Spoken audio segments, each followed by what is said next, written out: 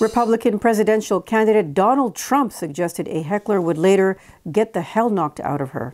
This was during a speech in Coachella, California on Saturday.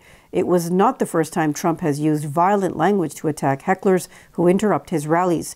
In response to one at a Las Vegas rally in 2016, Trump told the crowd he'd like to punch the man in his face.